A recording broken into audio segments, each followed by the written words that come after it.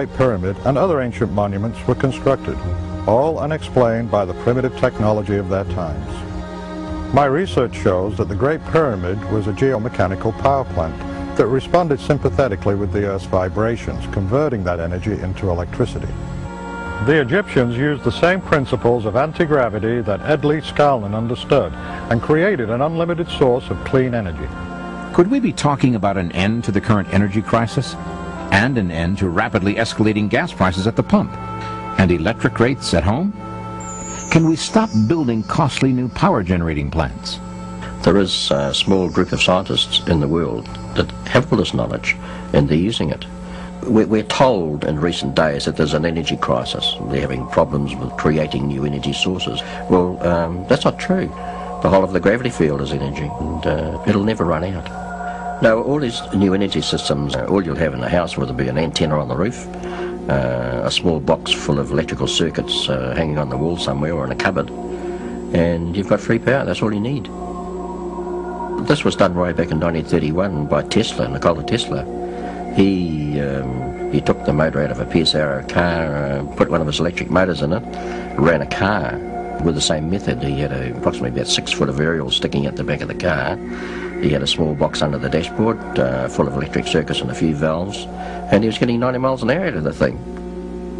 Now, I think we can boil this all down to saying that we could have a future with a world with unlimited energy available and with no pollution. And to think now, a man like Leedskalnin, just a small guy like he was, 5 foot tall, and he knew the secrets of anti-gravity. Now, how did he do it? If he can do it, and otherwise fairly uneducated, what would happen if they taught this in our universities? If the dream of a pollution-free world seems like nothing more than a wild fantasy, consider this.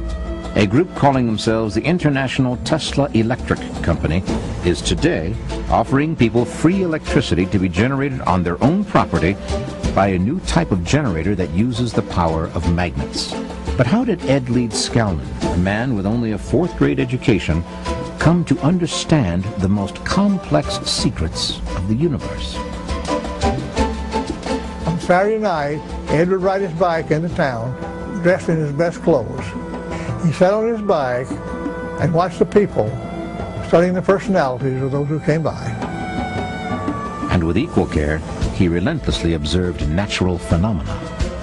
Millions of people all over the world have been fooled, including myself, by wrong drawings in astronomy books in showing how the Earth's yearly pass around the Sun causes summer and winter.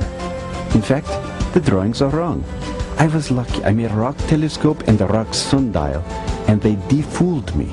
Now I know the right path the Earth follows. The scientists should come to Rockgate, Homestead, Florida, and have a good look at the new drawing, the telescope, and the sundial, and then notice how they would affect science. And he also observed nature with incredible detail. This is for biologists. I can see chromosomes without a microscope. To see, I close my eyes and then I open one eye just a little to look at the blue sky. Then I can see chains of beads floating in the liquid in my eye. Was it simply Leedskalnin's quiet observation of the world that facilitated his understanding and discoveries about the world? Did he learn his secrets from the study of ancient Egypt? Is all matter composed of magnetism, as Leedskalnin claimed? And can scientists today alter the polarity of magnets to nullify the pull of gravity? Could it be that ultimately the answer is in an invitation to explore and study things for ourselves? Ed's sign at the castle boldly warns visitors, you will be seeing unusual accomplishments. That is certainly the case. On November 7, 1951, Leedskalnin took a bus to Jackson Memorial Hospital, leaving a sign at the castle, "We'll be right back." A month later, he died quietly in his sleep from cancer. Unfortunately, Ed died without revealing his secrets.